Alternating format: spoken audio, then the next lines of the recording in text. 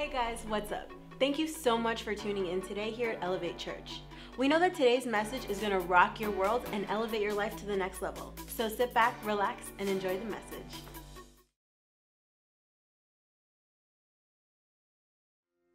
I need to come back to God's anointing. I need to come back to God's anointing. I need His anointing. I need, listen, a symbol of God's anointing, or let me reverse it. The Holy Spirit is a symbol of oil. And when I say we need to come back to God's anointing, we need to come back to the verse where Jesus speaks to His disciples. And He says this to him in Luke chapter 4. He says, the Spirit of the Lord is on me. Everybody say that with me. The Spirit of the Lord is on me. Look, why? Because He has anointed me. He has anointed me. In other words, God pours His oil over us for a purpose. He says He's anointed me to preach good news.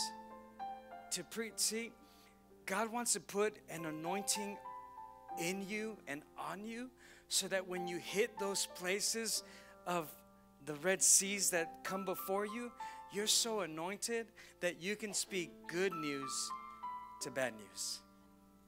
And good news will always overpower and overcome whatever bad news is coming your way. But it takes a person that not only has faith, it takes a person that understands their anointing. In other words, God has anointed us to speak. He said to the disciples, man, why don't you speak to the storm? Why don't you tell that storm to cease? In other words, Jesus got ticked off because His disciples were crying and complaining about the situation, and Jesus was like, dude, where's your anointing in this situation? Where's your voice? Where's the winds? Stop. Waves? Cease. He said, man, if you speak to that mountain and you speak with it with authority and with seed, that's just with seed of mustard seed faith, He said, man, you can literally move mountains. And so we need to come back to that place of anointing, that no matter how difficult the situation is, you're anointed by God to do something. Now, I want to take us just for maybe about 20 minutes through a simple message, but I want to come to the place of why is it that we lose the desire? Why is it that we lose the relationship with the anointing? Who's the anointing? The Holy Spirit. Why do we lose desire? Like why? Let's be real. How connected are we to the Spirit of God, the Holy Spirit? Because I think sometimes in our own mind we think we are just because we believe in the Holy Spirit. But it's beyond just believing in the Holy Spirit. It's being in relationship with the Holy Spirit. But what happens to us, for some reason, we lose desire for relationship with this anointing that God wants to provide. Here's why. Look at this. In Deuteronomy chapter 8, verse 16 through 18, it says this. He said, now this is God. This is the Israelites. Once again, let's keep talking about the Israelites. He brings them out, and He's trying to take them to the promised land, right? And look what He does.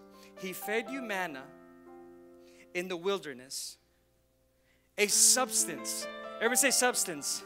So God did something super in their natural substance. He said, I brought you manna from heaven.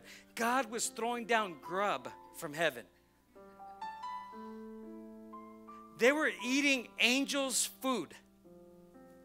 They were literally eating from the table of God's kitchen. God said, I fed them manna from heaven. And it was substance, look, which your fathers did not know, so that He might humble you. In other words, all of those spiritual fathers, they couldn't even explain it. God wants you to get to the place where you don't have an answer for everything. All you have to say, but God. Like, how did that happen? It was God. See, that's what I'm trying to get to, that doctor today. I want her to get her from scientific, which is awesome by God, created by God, but to say, I don't understand it, but God. And so he says, so I humbled your fathers. You see, we'll keep reading. Watch. So that he might humble you by dependence on him. The church, Christians, believers, people, we're so independent, huh? But do you know that God wants you to be dependent of him? Like, our dependence should be in him. Always. Do you know that God wants you to be dependent? Now, it's not healthy to be dependent of people because people are going to fail you. But God says, but I want you to have dependence. Your independence is your dependence on me. That's what you celebrate. We should celebrate every year. I'm gonna create one. Staff, it's gonna be a new holiday. We're gonna call it Dependence Day. Wouldn't that be awesome if we could just do that? Look, and that he might test you. Everybody say, test me, Lord. Look, that he might test you to do good. To do what? Good. I have anointed you so that you can preach what? Good. Come on, so I'll test you so that you can do good things for you at the end. Otherwise, look at that. In other words, God's saying, hey, listen, if I didn't humble you to the point where your fathers had no answers for you. They didn't even know how manna was falling from heaven. He says, but I'm doing that because if I don't do it this way, if I don't keep you in a place of need, I think need is underrated. I really believe that God wants believers to be needy. He does. Well, I mean, you can't say be dependent of God, but then you're not needy. To be dependent of someone is because you need them. Right? And so look, he says, otherwise, if you didn't have dependence on me, here's what he says. You may say in your heart, my power and the strength of my hand made me this wealth. In other words, you're saying that everything you have, your gift, your talent, your accumulation of finances, properties, cars, whatever, if not careful, you can come to the place where you don't even need God anymore. Why? Because my security is in me, not in him. In other words, I have my own security. I got backup for my backup. And so God was like, I'm getting rid of your backup for your backup. And so he goes on to say, but you shall remember with profound respect the Lord your God, for it is he who is giving you power to make wealth, that he may confirm his what? Relationship. That he may confirm his covenant with you. Like God's just waiting for you to be so desperate, Anusha. Like you don't need anything else but him. When you come to that place of desperation, you're going to watch and see how God is going to give you power to gain the wealth that you need. I'm not talking just about money. We can be wealthy in relationships. We can be wealthy in health. We can be wealthy in wisdom. We can be wealthy in counsel. We can be wealthy in knowing the plan and the purpose of God, where you're no longer just trying to live every day, trying to figure out life. I wonder what I'm here on this earth to do. But you're so wealthy that, man, I know without a shadow of a doubt why I'm here. But you got to have dependence. I think we have too many independent Christians today. Can we just be real? We're always trying to figure it out. Well, if I just do this, if I do that, if I do. Now, listen, I'm not saying don't plan. I'm saying be dependent. Don't get it mixed up here. Don't go home and sit on your couch now. Well, I'm just going to depend on God. Praise God. No. No.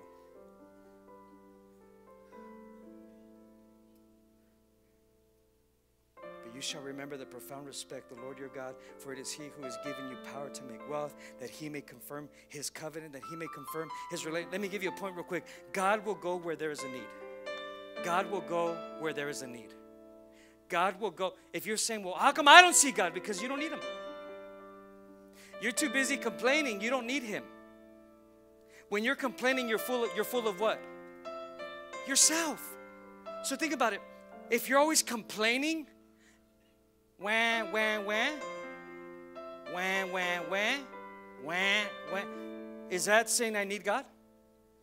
No, that's saying I'm so consumed with my own selfishness. I'm so self-absorbed with my own ideas. Why would you think that spells need? It doesn't. It spells you. So God's saying, hey, listen, I will go where there is a need. Those of you that are going to dig a ditch, that's saying, I have a need. God's going to say, okay, they created me an altar.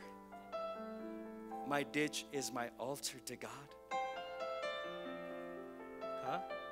God, this will be the place where you will do the impossible. I'm creating a space for you. I'm creating a gap that only you can fill. Yes?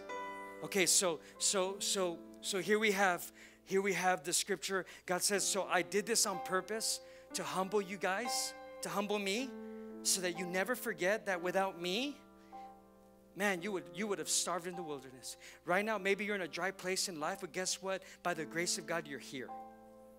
It could be worse, but you're here. Look at 2 or 3 people and be like, man, it could have been worse. But you're sitting with me. Yeah. For example, do you guys remember the story of the withered man? I've told this story plenty of times here at church. I love that story. It's spoken to me so many times in moments when I lacked. And do you remember when he comes to the withered man and he says to him, what did he say to him? Stretch out your what? Hand. Okay. What was his issue? He had a withered hand. That's why it's called the story of the withered man, right? The withered hand. All right. Just some open book insight. So he had a withered hand, but check this out. So Jesus shows up on the scene. The guy is lacking. Okay, he's lacking something that he needed. Now, God says to him, stretch out your hand. Now, he could have stretched out his good hand. Because how can you stretch out a hand you don't have? Right? So think, God will only meet the need that you're willing to give him. So he says, stretch out your hand. He stretched out the one where there was no hand. And there was a hand. And so many times God asks you and me to do things, but we do something other than what he's asking us for. It's like God saying, give up this. But we give up something else. Kind of like the fast. Well, I won't fast food, but I'll fast TV. You see how we begin? See, God will let you choose what withered hand he will heal. God will let you choose. He could have said, lift up your withered hand. He said, stretch out your hand. See, he gave him the power of choice. And so he stuck out the one that was withered. See, God needs to allow you to make a choice to heal your withered life. The question is, are you stretching out the withered one, or are you stretching out the good one? Are you listening? And in church, we can be so putting out the wrong one. The same goes with the Holy Spirit. You can either choose to be in relationship with the Holy Spirit or not. The Holy Spirit's not going to make you, guys. For those of you that you come here and you're just like, we love the teaching, but this Holy Spirit's a little bit too much. See, then you're not letting God, you're not choosing for God to heal the withered, and you finish the sentence, the withered heart, the withered mind, the withered family, the withered finances, you got to give God something. What are you willing to give to God? Let me take you to another verse. I'm almost done. Is this okay? So everybody say this. God goes where there's a need. So you know what that tells me? So if God goes where there's a need, then that means that God is not attracted to places that already are full and don't need him. See, God gets attracted by needs. Did you ever see Jesus go hang out in places where everything was good? No, read all his story. Read the Bible. All New Testament. Everywhere he showed up, demon-possessed, withered hand, blind Bartimaeus, right? Everywhere he went, dead Lazarus. But pastor, so Jesus is only for sick people? No, Jesus is also for jacked up people. Remember that tax collector he went to go visit at his house? What was his name? Y'all read Bible? Zacchaeus, remember that? Okay, remember the dude? The guy was a robber, he was a thief, he was jacking everybody. And what does Jesus do? He goes and hangs out with a sinner of sinners. So check it out. He doesn't just go and heal. If you're like, well, I don't need God, praise God. No, trust me, you're a sinner, you need him. Without him, you're going to hell. You need Jesus. Jesus is the door to heaven. He is the way. He is the truth. Everyone needs God. That's why we need to get our dependence. The only way to walk in true dependence is to walk in true Holy Spirit. Because God said this. He said, I sealed you with my Spirit. In other words, God says, man, you belong to me. Okay, now let's read a story real quick. 2 Kings 4, 1 through 7. You guys comfortable? Look at this. The wife of a man from the company of the prophets cried out to Elisha, your servant, my husband, is dead. And you know that he revered the Lord. But now, listen, bad things happen to good people too, okay? But check this out. But now his creditor is coming to take my 2 boys as his slaves. And Elisha replied to her 2 things. He said, how can I help you? And number 2, tell me what you have in your house. He just boom, boom. How can I help you? And tell me what you got in your house. That's a pretty awkward question, huh? But when you're anointed, you know how to bring the right news. It's kind of stupid to say, what's in your house? A broom, a mop. What do you mean what's in my house? That's so stupid. That's the problem when you're here. See, this woman was desperate. She had a need. The question wasn't stupid to her. She knew the man of God was anointed. You better start learning how to reverence the anointing when God brings it to you, because you just may miss out a blessing. It's called get the reverence back. Get the respect back of what God puts in your life. Respect the house of God. Respect the place that you call home. Don't treat it like whatever. It's God's house. This is your ditch. Every time you come in here, God fills you. Respect it. Honor it. So he says, what you got, girl? How can I help you, girl? And look what she says. She says, it's funny how she responds. She says, your servant has nothing there at all. She said, except a small jar of olive oil. I have nothing, but I do have something. I have nothing, but I have something. Man, I got nothing, but except I have a little jar of oil. In other words, she had a jar that wasn't empty. You know, I've heard this preached so many times, but they always think it's empty. No, there was a little bit of oil. See, God knows there's a little bit of you left right now that you can still bring him. Maybe you've been so spent in life, but guess what? But you're still alive, so there's still some of you left. Maybe you've been so far out, so far away from God, so disconnected with God, but guess what? Because you're sitting here tonight, there's still a little bit of you left. And God says, bring me what you got, girl. Come on, homie, bring me what you got. What you got? I got a 40 of oil. You're laughing because you're a heathen. That's why you're laughing. You know, you're laughing. You're laughing like, you know. I knew that. I did that to test you. I was waiting for silence. Yeah. She said, look, she says, I have nothing. I have nothing, kind of like us. I have nothing. I have no money. I have no retirement.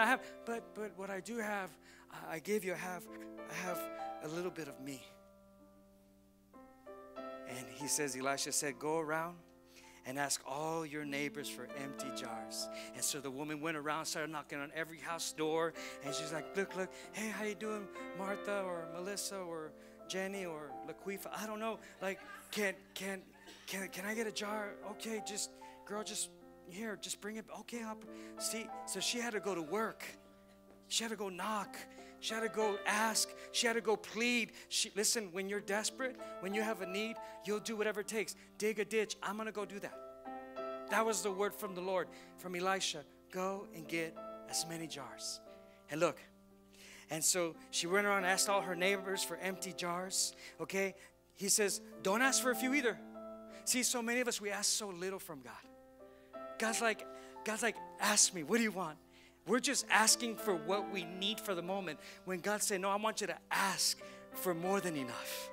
I want you to ask exceedingly, abundantly, above all that you could ever hope, ask, or think for. We only ask just to get by where God's saying, come on, ask for more.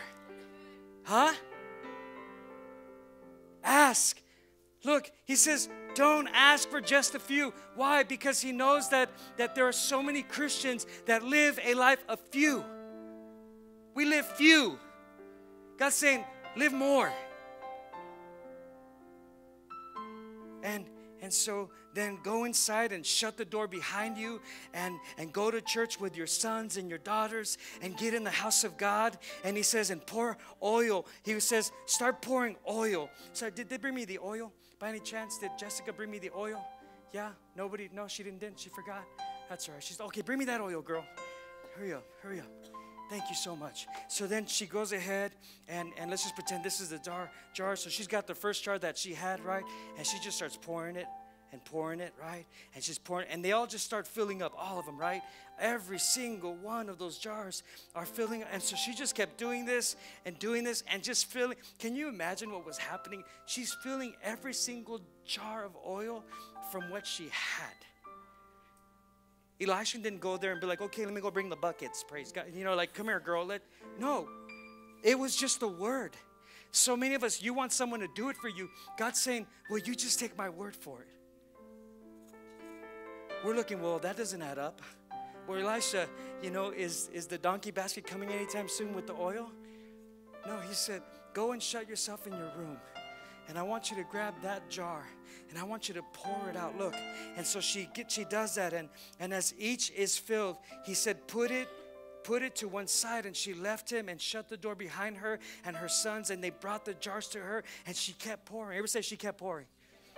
Come on, God wants you to keep pouring. Don't stop. Keep pouring your heart out. But God's not answering me. Keep pouring. Just keep pouring your heart out. And look. And and when all the jars were what? She said to her son, bring me another one.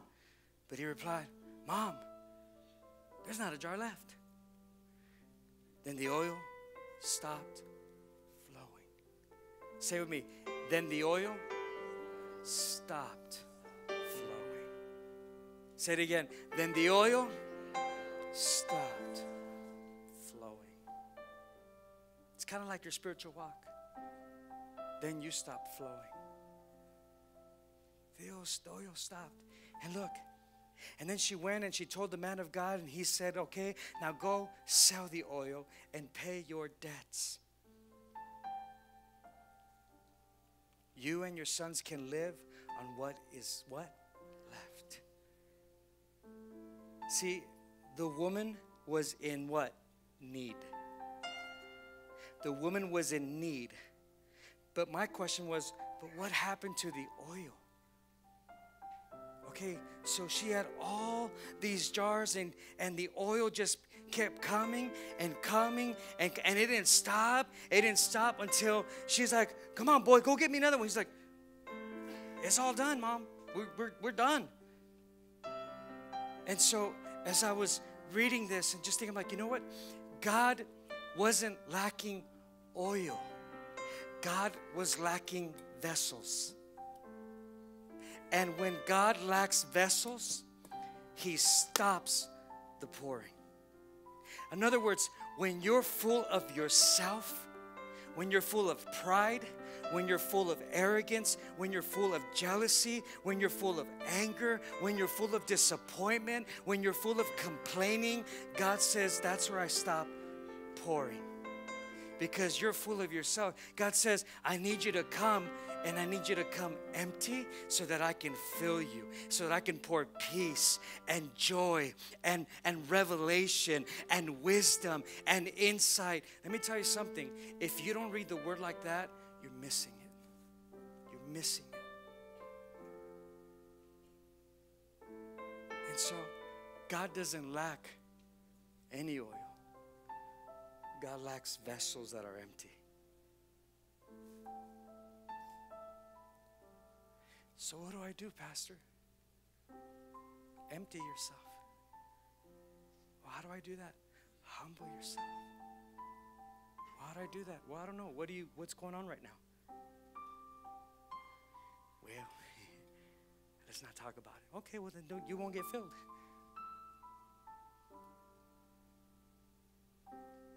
Maybe you're full of unforgiveness. You just can't let it go. I ain't letting that go. No, I'm not going to forgive him. I ain't forgiving her. Forget that noise. No. Okay. Well, you let me know when you need me so that I can then come and fill your peace, fill you with healing. Huh? That's why we quench the Holy Spirit, because we don't need him anymore. He's called the helper. He wants to help you. You know, it's so interesting. The prophet tells the woman, go get help. She knocks on every door. It symbolizes what we need today. You need the helper. Holy Spirit, help me to see this correctly. Anoint me with your oil. Huh?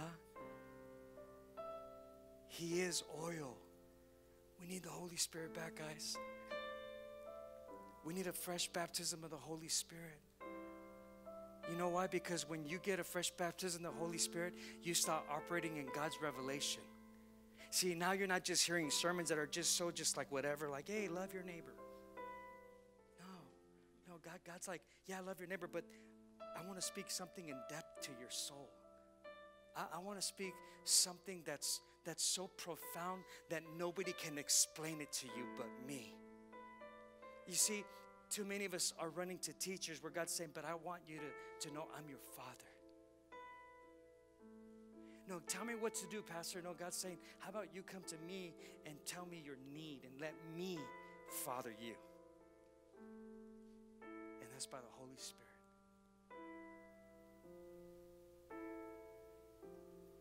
I feel like tonight we're going to empty ourselves so that God can fill us. Is that okay? Worship team, come up here real quick. Come on, stand to your feet real fast. I'm going to leave you with this last verse. Look at this. It says in 2 Timothy 1:14, it says, guard the good deposit. Everybody say guard. It says, guard the good deposit that was entrusted to you. Guard it with the help of the what? Holy Spirit. Who what? Lives in you. He lives in us. Guard it. Guard it.